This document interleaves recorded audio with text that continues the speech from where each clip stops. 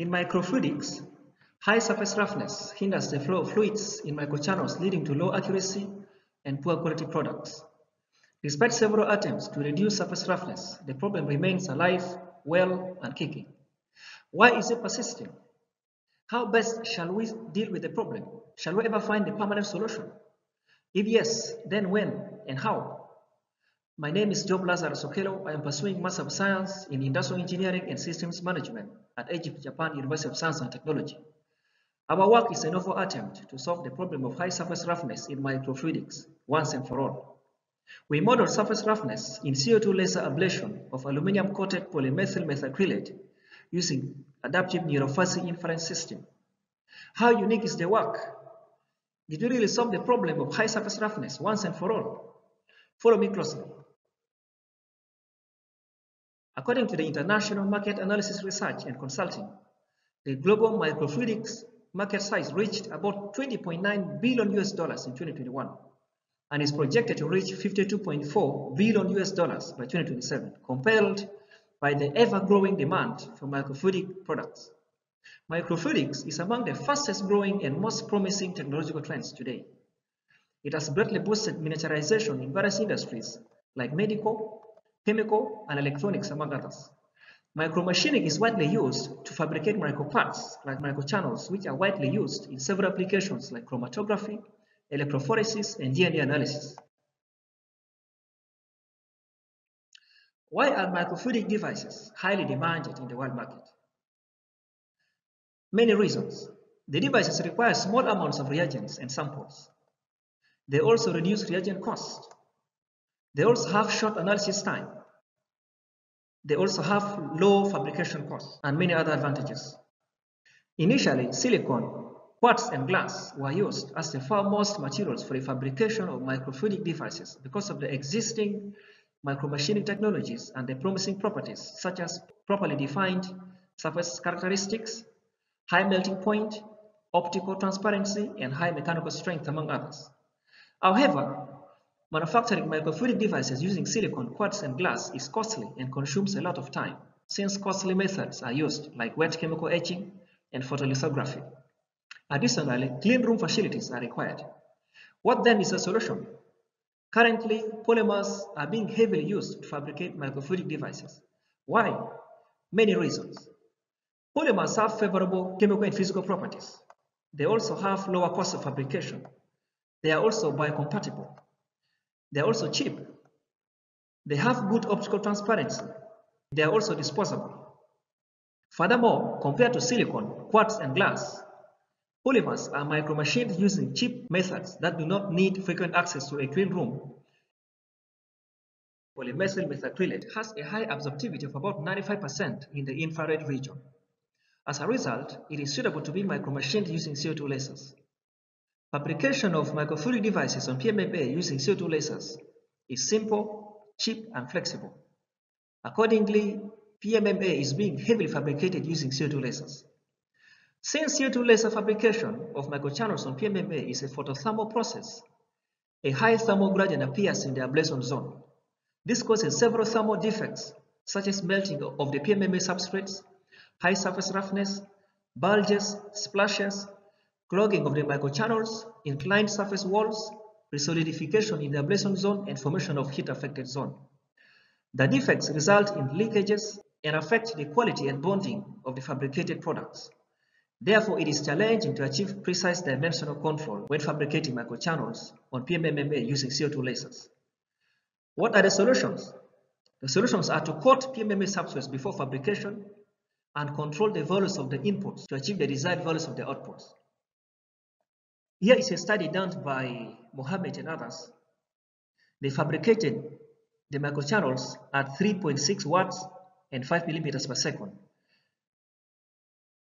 In this figure, they coated the PMMA substrate with 300 micrometer layer of water before fabrication. But in this one, they fabricated without coating the PMMA substrate.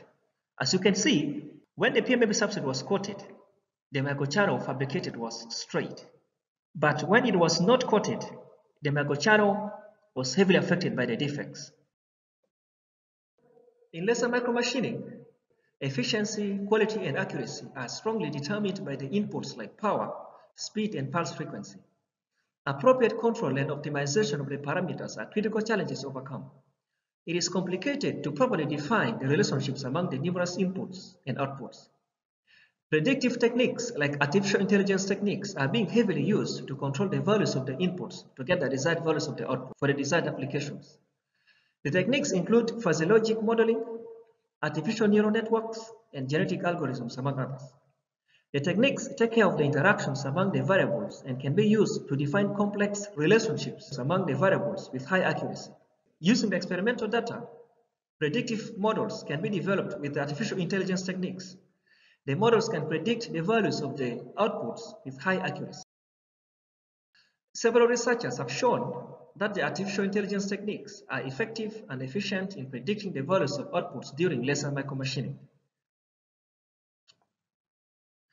Petal and others used artificial neural networks to study heat-affected zone in fiber laser cutting of glass, reinforced plastics. They developed an accurate model that predicts heat-affected zone with over 97% accuracy. Hussein and others used fuzzy logic modeling to investigate curve width in CO2 laser micromachining of polymethyl methacrylate. They produced a model that predicts curve width with relative error of 3.852. Noki and others employed genetic algorithms to study heat-affected zone during the cutting of duralumin with NDYAG lasers. They reduced heat-affected zone at the optimum conditions by 30.01%. In this work, adaptive NEURO-FUZZY inference system was employed to study surface roughness in CO2 laser ablation of polymethyl methacrylate substrates coated with an aluminum layer of purity 99.95%. Fabrication of microchannels on coated polymethyl methacrylate substrates has been shown to produce better results than fabrication on uncoated substrates. In our study, the work material was a transparent PMMA substrate. Minitab 19.1 version was used for designing the experiments using a 3-level full factorial design. The inputs were power, speed, and pulse rate, all used at 3 levels. Accordingly, 27 experiments were conducted. 9 PMMA work samples, each measuring 35 by 25 by 6 millimeters, were cut from a PMMA sheet using the universal laser machine. The machine has a maximum power of 30 watts, maximum speed 250 millimeters per second, and maximum resolution of 1000 pulses per inch. In this work, values of power used were 1.5, 3, and 4.5 watts. Values of speed used were 10, 15, and 20 millimeters per second. And the values of pulse rate used were 800, 900, and 1000 pulses per inch. The laser's wavelength is 10.6 micrometer. The work samples were thoroughly cleaned using water to remove any dirt that would affect the results. Using sputtering, a 500 nanometer layer of aluminum was then deposited on the work samples in the deposition chambers of the deposition machine in a clean room of class 10,000. The aluminum was 99.95% pure. This is the deposition machine. The deposition of aluminum layer was done in the deposition chambers here. CorelDRAW software was used for drawing the desired rectangular cross-sectional microchannels and fabricating the microchannels on the samples using the laser machine. 3 microchannels were fabricated on each sample in a single laser pass, totaling to 27 microchannels since there were 9 samples. Low power was used because it has been proved to produce good results during fabricating microchannels on polymethyl methacrylate substrates. After the fabrication of the microchannels, the samples were put in ethanol and rigorously cleaned for 20 minutes using an ultrasonic cleaner to get rid of the particles that were stuck on the samples during the fabrication process. An aluminum etchant was then used to remove the aluminum coating on the samples. The samples were then characterized using the 3D laser microscope. For every microchannel, average surface roughness was measured at 3 different points along the microchannel, and the arithmetic mean value was computed to reduce measurement errors. Adaptive fuzzy inference system was then used to analyze the experimental results. Adaptive NEURO-FUZZY inference system combines the principle of both fuzzy logic and artificial neural networks. It can be used to model complex situations and nonlinear relationships among variables. Additionally, ANFIS combines linguistic knowledge with numerical knowledge into a single framework. It has a quick learning ability and high adaptation capacity. ANFIS bundles values in fuzzy sets using neural networks. Membership functions are estimated during training of the data to approximate weights. ANFIS follows the fuzzy's if-then rules. The rules are used in defining fuzzy logic modeling systems. Stated simply, the rules take the form: if A is X, then B is Y. ANFIS can evaluate even nonlinear functions. Also, it is extremely flexible, which permits several variants. It also has a fast learning ability, high generalization capacity, and automatic adaptation capacity. Thus, it can accurately, effectively, and efficiently model surface roughness. In this work, 19 experimental data sets, which is 70% of the total data, were used for training, while 8 data sets, which is 30% of the total data, were used for checking. Using the training data, 19 rules were automatically generated from the trained networks in the ANFIS Toolbox rule editor in MATLAB ARA 2022A. The rule viewer helps to examine the inference process for the ANFIS. These are the rules as seen from the rule viewer. When the values of the inputs are adjusted, the subsequent output of a fuzzy rule, the aggregated values of each fuzzy set, and the values of the defuzzified outputs can be viewed by identifying the inputs and output of the ANFIS with their subsequent rules and membership functions.